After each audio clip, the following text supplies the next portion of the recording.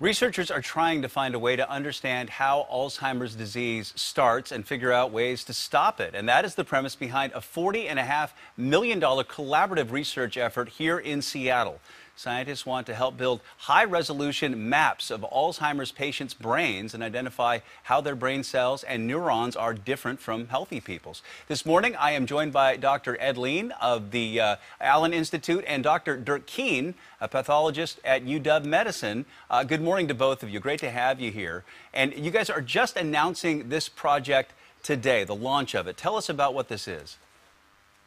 Well, this is, as you know, Alzheimer's disease is the leading cause of dementia in the country and causes untold suffering for just millions and millions of people and their caregivers and families.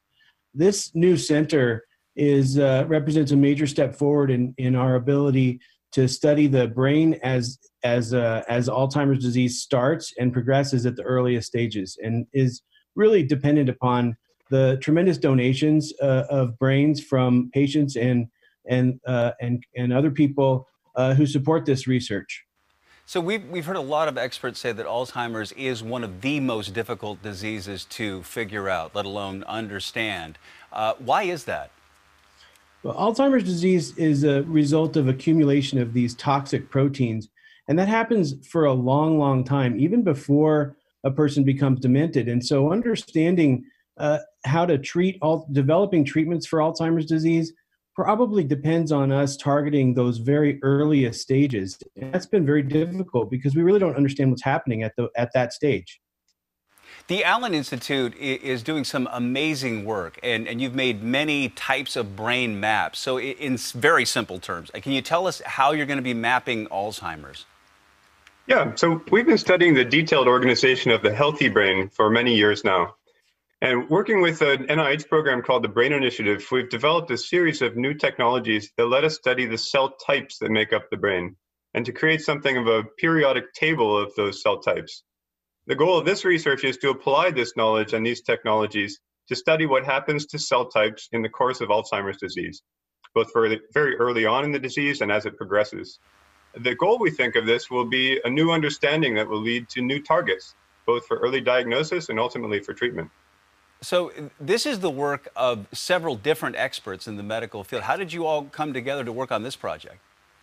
Yeah, this is really a showcase of top-notch Seattle research institutes. UW Medicine, Kaiser Permanente, Washington Health Research Institute, and the Allen Institute, which bring together world-class expertise in both basic brain research and clinical research.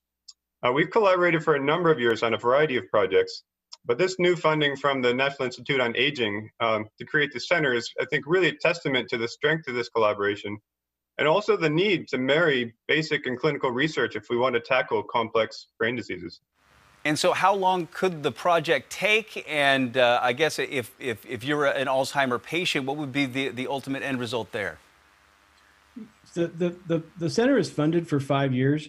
Our hope is that the information, the knowledge that we gain through the center will help understand these early changes and identify drug targets and other therapeutic targets that can be developed by researchers around the world using this information.